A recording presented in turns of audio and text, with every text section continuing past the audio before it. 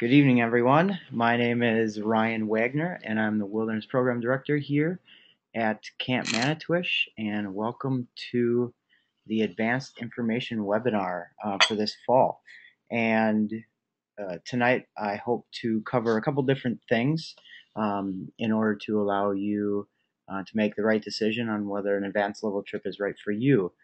We will be going over each of the trips, but more importantly, we'll be looking at expectations of the campers, expectations of the participants, and we hope to clarify any assumptions, relay information about each of the trips that are available, and like I said, set those expectations. If at any time you can't hear or see me because of the internet issues, please type a question in and hopefully I can fix the problem quickly. An overview quickly. It should take about 25 to 30 minutes to cover this webinar, and then I'll stop recording and that portion will be posted on the web. And for the rest of you that are live, we will answer questions at that time. We'll cover expectations, cover the history of the trips real quick, and then do some trip overviews, specifics. We'll look at the schedule of events from the time they get here to the time they go home.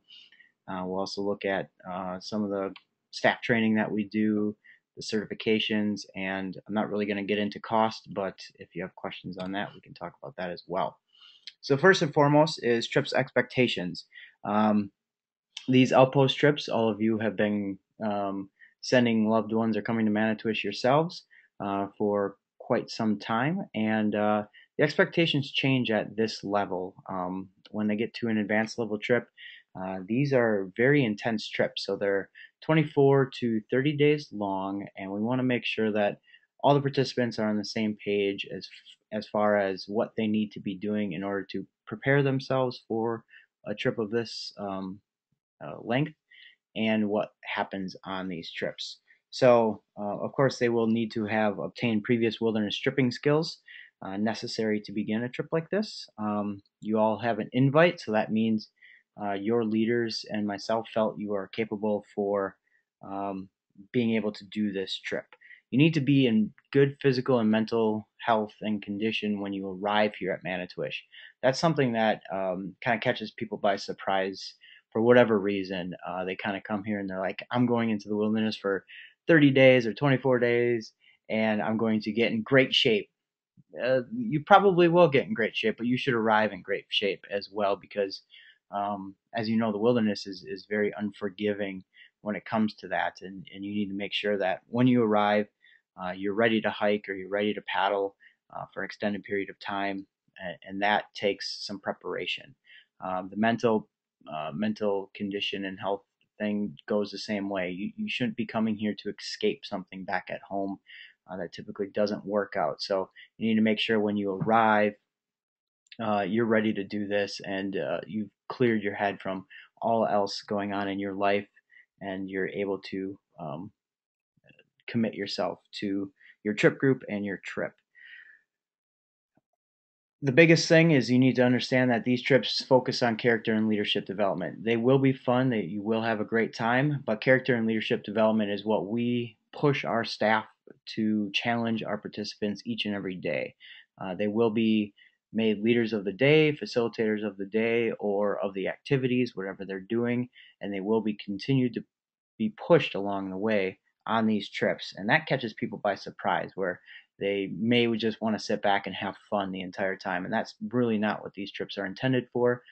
I'm not positive that most of you would sign your kids up just to take a vacation for 30 days and pay this much money without getting something out of it. So growth is pretty natural on these trips. However, we're hoping that we can take that above and beyond and make leaders that will change the world and go back home and transfer that experience back and hopefully prepare them for college or wherever life might take them. And know and understand and minimize the risks that are associated with backcountry travel of this nature. The North Shore of Lake Superior, Saskatchewan, and the Rockies offer a host of different risks. I'll get into those a little bit, but you need to understand those and start acting as mitigators of those risks, and ensure that you can um, maintain yourself physically and emotionally throughout the entire trip in a safe manner. Um, Being able to travel in a small group setting for this amount of time takes a lot of effort and a lot of work. One of the things that I sit down and I talk to our leaders about is that these kids cannot avoid, or these trip groups um, cannot avoid problems. And that's the awesome thing about these trips, where you can't simply get mad at somebody and then avoid the issue and it'll go away, because a month long in a remote setting with a small group of people does not allow you to do that. You have to take on these difficult situations head on, um, and resolve them in a proper way out in the field. Otherwise, the trip is just not going to work itself out. It's just not. So that's what I love about these trips, and this is really that first level that you have to resolve those issues. And traveling in a small group of people with a small group of people for a long time, you will have conflict and you will have issues that come up, and that's one of the best things about these trips, because you're kind of forced to work through those and find solutions. You need to be able to take on those leadership roles. This is another portion of the Manitowish experience where we're handing off that experience. Our leaders are told to hand over that leadership. They shouldn't be holding the maps. They shouldn't be giving directions in the campsite after day 5 even. The participants should be running these trips. So it truly is their trip to run, and they should look forward to that opportunity, and that is an expectation of them. And then, of course, know and abide by the Camp Manitowish policies. Um, these participants coming in, I always ask them what they felt like when they were in summer camp and looking up to the outpost people, and they're like, "Oh my gosh, they were crazy! Like I never thought I would be an outpost person, participant, and now here I am at the advanced level," and it surprises them. And I'm like, "Okay, no, of course you need to act like it and make sure you're setting a good example for those participants that are coming up there." We've had trouble with that in the past, and I don't think that's going to be the case moving on. I meant to be flipping through pictures, and I didn't, but here's some pretty pictures of the areas. Quick history: the Western started in the 70s and always went out to the west into the Rockies. Not necessarily in the winds. I believe we started in the Bighorns, possibly in the 70s, and kind of moved into the winds and Wind River Range of Wyoming and the Beartooths of Montana. And recently, we kind of rediscovered, if you will, the Idaho Selway Bitterroot Mountains. So we have those 3 different locations.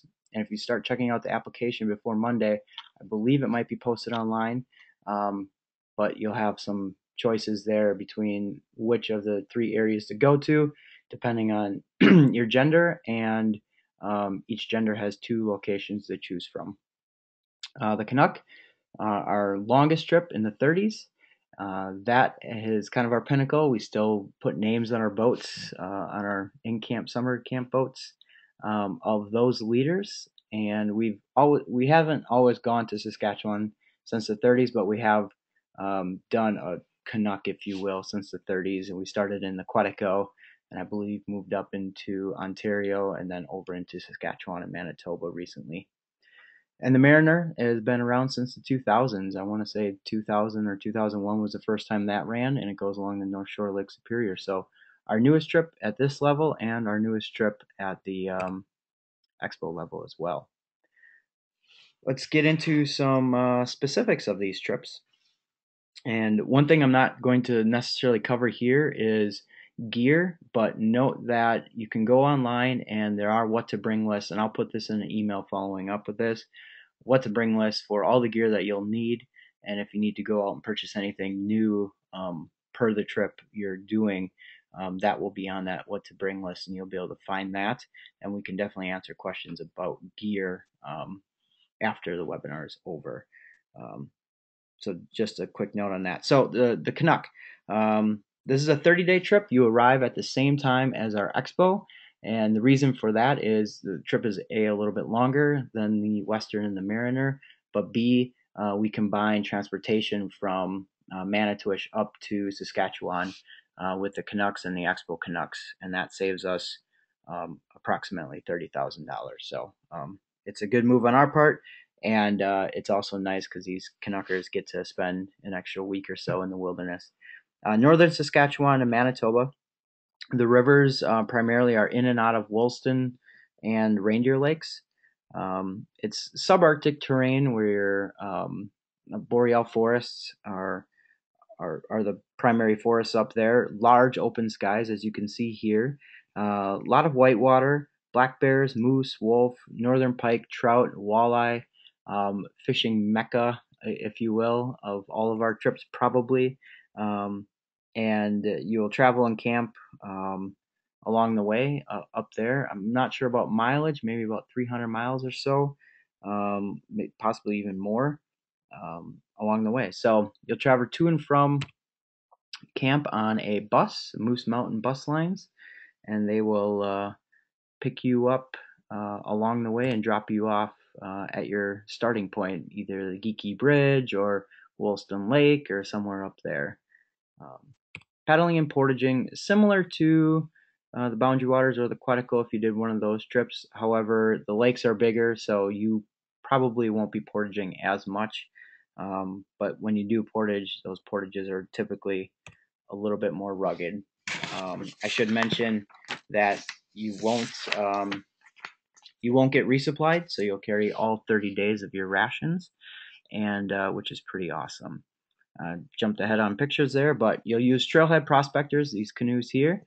We keep these canoes up in Saskatchewan in order to simplify logistics at Churchill River Canoe Outfitters. And I have here that you'll cover about 15 to 20 miles per day, so approximately 300 to 400 miles. And you'll do plenty of whitewater along the way. It's also the first level of trip that we allow whitewater to be done, so people are usually pretty excited about that. Um, as far as our risks associated with this trip, typical risks of whitewater and bear and moose encounters. There is no grizzlies, but you could have black bear in your camp, and then moose, mama moose. They're pretty furious when you come between them and their baby moose, but that's pretty low occurrence.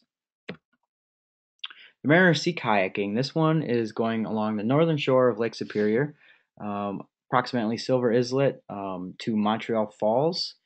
So Silver Islet's on the western side of Lake Superior, just across the border from Minnesota, and the Montreal Falls is a little bit north of the border from Upper Michigan.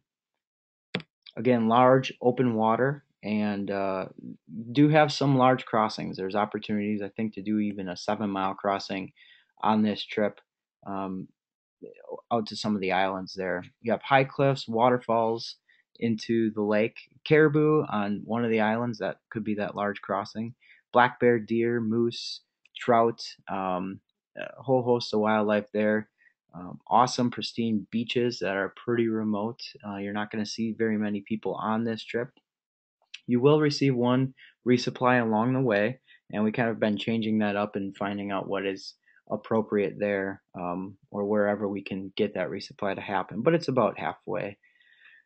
You'll cover about 400 miles, and you'll stick close to land for the most part, but you definitely will hit some foggy days where you're right on land, or you can't even paddle in some wind and some waves. So